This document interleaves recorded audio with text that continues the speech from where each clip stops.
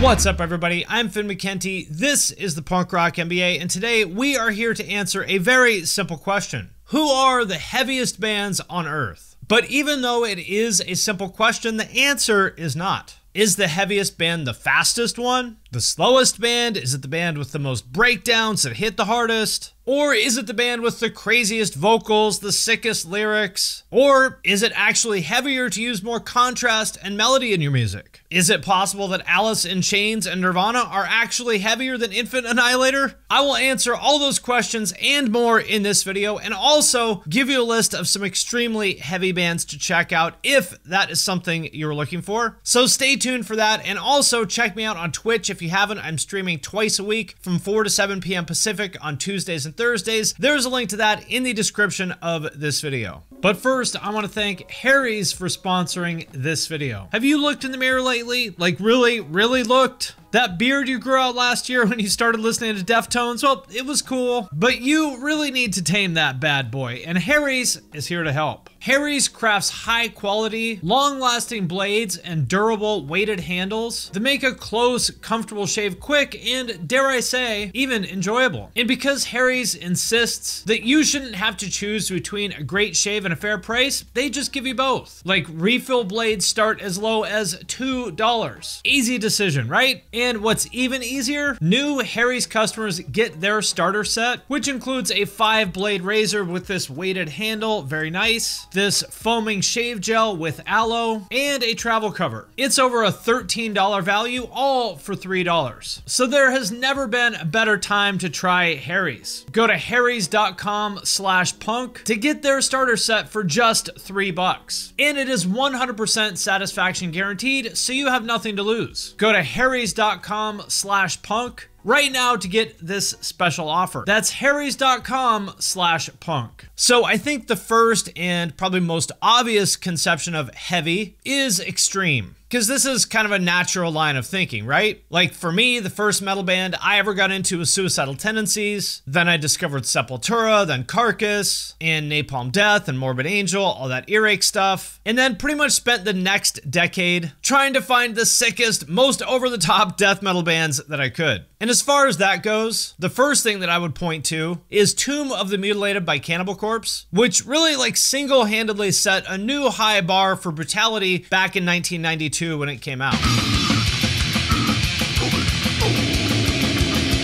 And look, Chris Barnes may be washed up now. You can think what you want about 6 Feet Under, but this album was absolutely insane back in the day, and in my opinion, still holds up. To me, that's really the one album that kind of put brutal death metal on the map for a larger audience. And since then, the kind of arms race of brutality has kind of like escalated every couple years. Another big one for me was Disgorge back in 1998, which took that Cannibal style to a new level.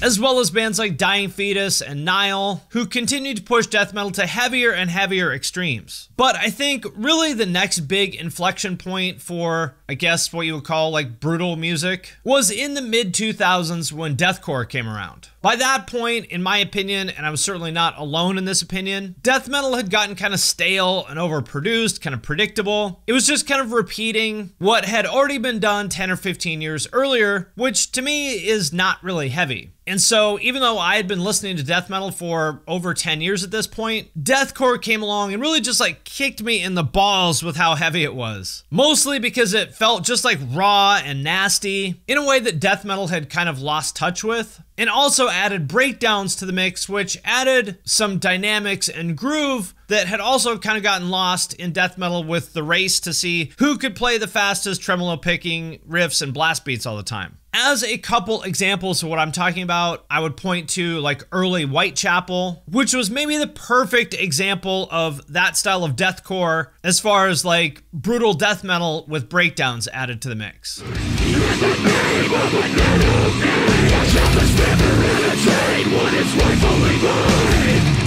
And of course, my personal favorite band in the genre, Suicide Silence, whose first album, The Cleansing, is to this day one of the most just like insanely brutal, heavy, over-the-top things I have ever heard in my entire life.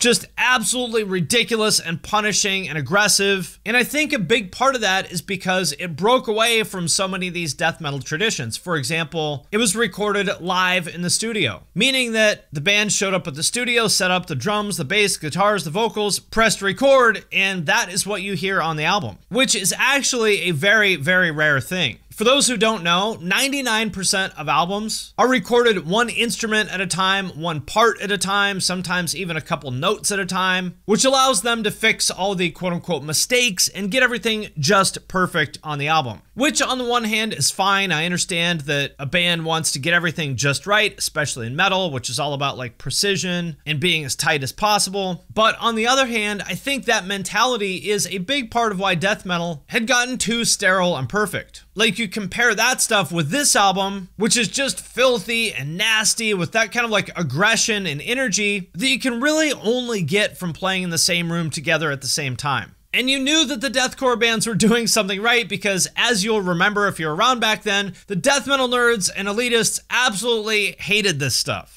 And if you're offending death metal fans, well, that is a sign that you are pretty damn heavy, right? And deathcore has only continued in that direction over the last 15 years or so, with maybe the pinnacle of that combination of rawness, brutality, and just like over-the-top extremity being Infant Annihilator.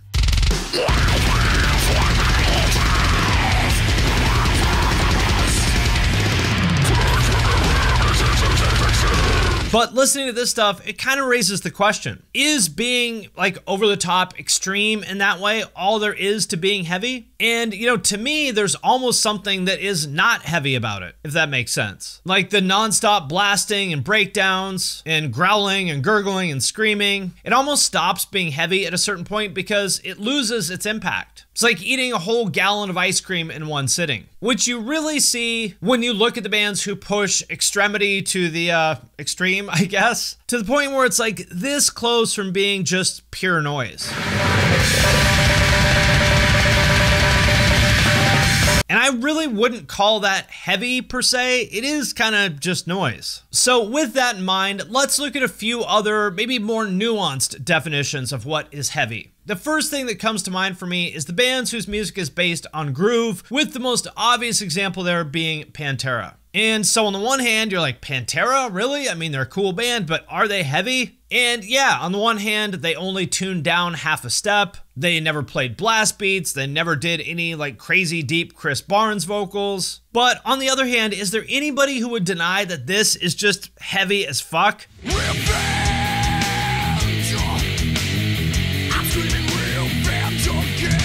Or as maybe the more extreme version of that, Gojira, who are sort of the halfway point between the old school death metal of Morbid Angel and the groove metal of Pantera or Machine Head.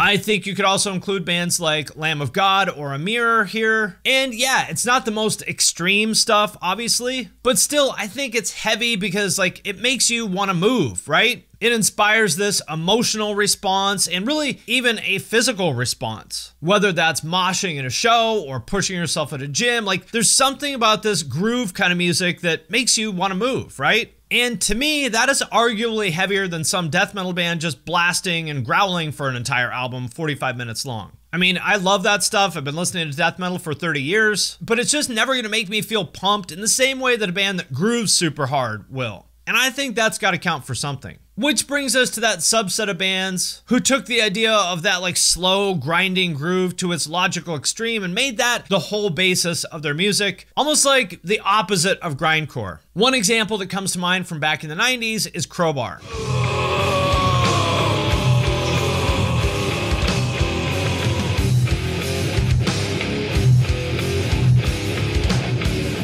And this stuff might not seem like super groundbreaking now because this sound has gotten so popular, but you have to look at it through the lens of the time. In an era where most bands were still tuning to E and trying to sound like Anthrax or Megadeth, they were like tuning way down to B and playing these slow, sludgy grooves. And it was just like insanely heavy by comparison to the thrash stuff. Again, this style is pretty popular now, but it was not back then. These guys were like so ahead of their time. The people didn't really catch up to them until like 15 or 20 years later. Crowbar is without a doubt more popular now than they were in 93. And of course, there's all the other bands like Sleep and Electric Wizard who took that in kind of more of like the stoner doom direction, which is really heavy in its own right. Or more recently, the Acacia Strain, whose 2010 album Wormwood is an absolute masterpiece that's kind of like the combination of Crowbar and Meshuggah, and it is as heavy as that sounds. We all come from broken homes, broken hearts and broken bones. And again, I kind of feel like this stuff is heavier than just pure speed and brutality and aggression, because it really gives you room to feel and hear and digest every note, because it's not just like flying past you at 250 beats per minute. There's a level of intentionality here that is really kind of impossible to achieve with music that has that many notes in it. And by now, you may be asking the question, okay, if fast is heavy and slow is heavy, well, what if you put them together? Wouldn't that be like twice as heavy? And the answer, at least in my opinion, is yes. Yes, it would be. One of the best examples of this to me would be Suffocation. Easily my favorite 90s death metal band. And their whole style is kind of based on going from blast beats to like really chunky, slamming groove parts on a dime, almost like a machine shifting gears.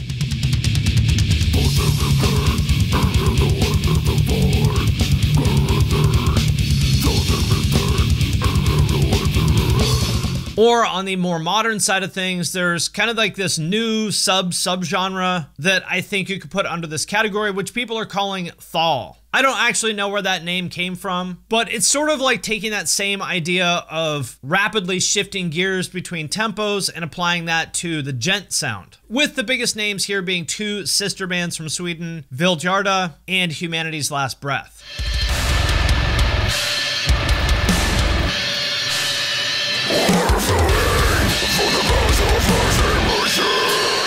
And again, it's all about contrast. Contrast between the chugs and those like glitchy whammy parts, between quiet and loud, between like busy tremolo pick parts and these really slow open parts, and going between like sludgy and blast beats in a really unpredictable way. And the reason why this works is something that's common to pretty much all forms of art, which is contrast. Contrast is another word for dynamics, which is one of the most important ingredients in art of all kinds. For example, if you look at a painter like Mondrian, it's all about the dynamics between these big, solid areas and the negative space, these thin lines against thick ones, really bright, bold colors that contrast against each other. And the same idea applies to music. Like when deathcore would put those big, chunky breakdowns next to a blasting death metal part, and it just melted everyone's brain with how heavy it was. Because loud parts feel more intense when they're next to a quiet part, fast parts feel faster when they're next to a slow part. That is why this stuff works and why it's so heavy. And although I'm not personally a fan of the genre, I think you could throw melodic death metal in here as well. For example, At the Gates. Go!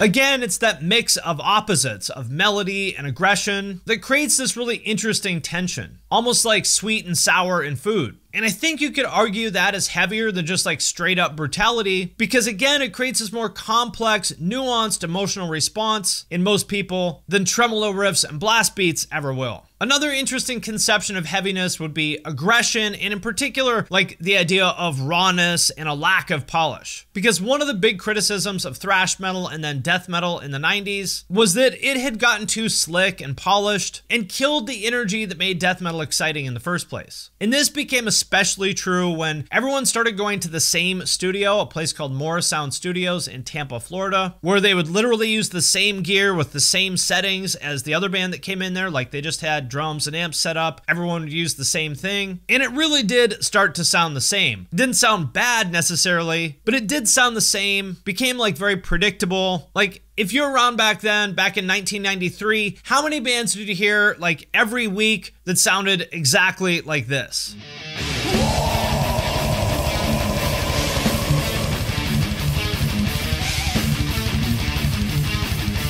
And And so in reaction to that, some people came along who said, fuck this, let's make metal raw and threatening and nasty again. For example, the second wave black metal scene with Emperor, Mayhem, Darkthrone, and all those other bands.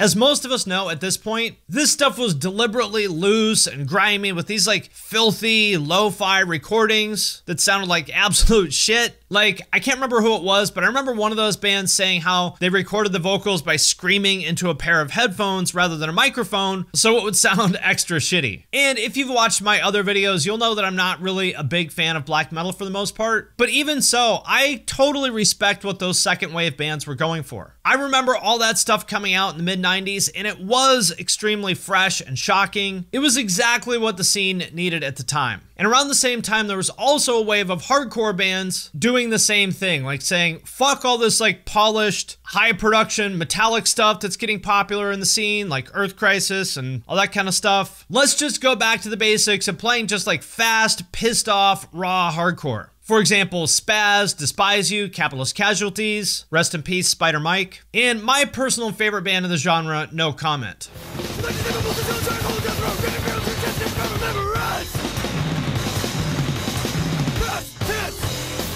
Another example of this more recently would be all the bands that I like to call the new school, old school death metal bands, like Frozen Soul, Sanguisugabog, I think that's how you say it, and my personal favorites, Gatecreeper, who are all bringing back that like raw, nasty, filthy 1990s style of death metal.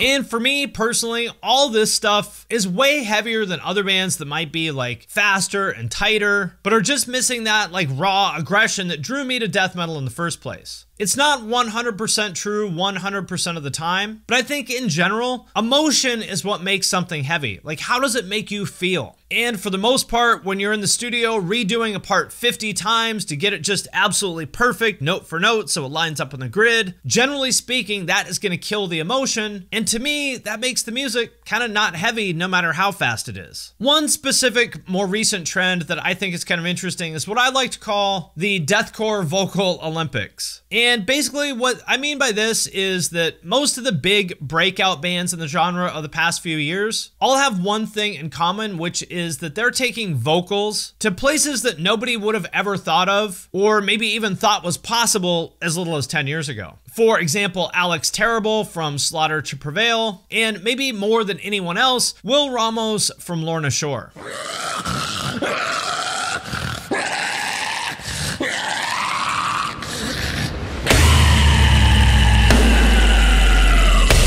And I'm calling this trend out specifically because I think there's something kind of uniquely compelling about the human voice. Because not everybody plays guitar or drums, but everybody has a voice. So when you hear people doing stuff like that with their vocals, even to the casual listener that knows nothing about like music production, you're just like, how in the fuck is he making that sound come out of his mouth? Like, how is this even humanly possible? Like, we intuitively know that it's a human making that sound, so it almost feels kind of like alien when you hear it. And because of that, these kind of vocals have a kind of shock value that you're just never gonna get with drums or guitar. And is shock value the same thing as heavy? Well, no, but kinda, sorta. I definitely think there's some sort of overlap there. So it's at least worth a mention, I think. And so far, we have mostly focused on the sound and production, but personally, for me, maybe the biggest factor in what makes something heavy as far as like, it makes me feel something, creates that emotional response that I talked about, for me, it's the lyrics and imagery. To me, the classic example here is Alice in Chains' album Godsmack, especially the title track. For those who may not know, smack is a slang term for heroin that was popular back in the 80s and 90s. And so this song, and really like the album as a whole, is about how heroin has kind of become his god. Like the chorus is, "What in God's name have you done? Stick your arm for some real fun." And then there's this line, which is basically him realizing that he has destroyed his life with his addiction.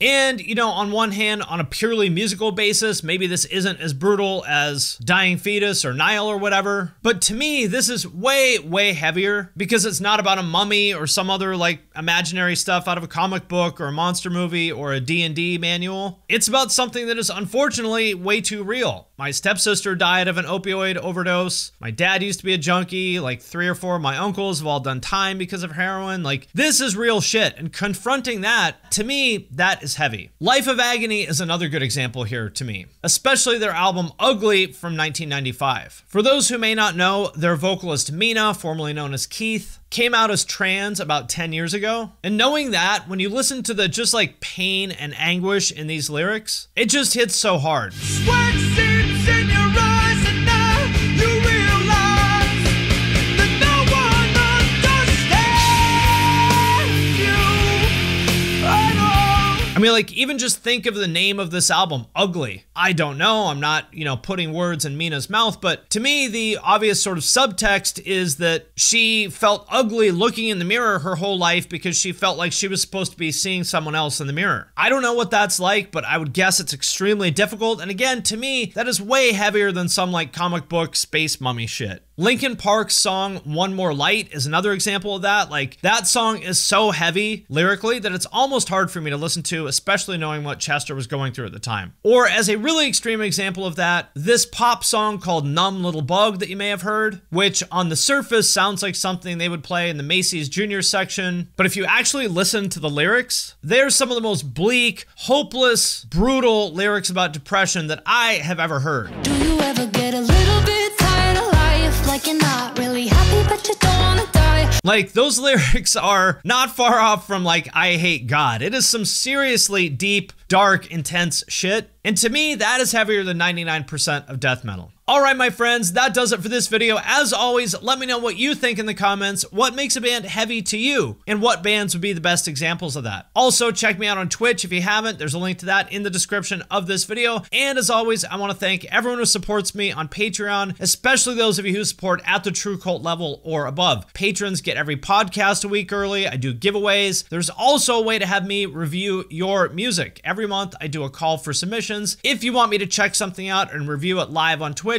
all you gotta do is drop it in the comments of that post, then I put it on Patreon for everyone to see. So if that sounds cool to you, check it out at the link in the description of this video. And with that, I'm gonna sign off for now, but I will see you next time.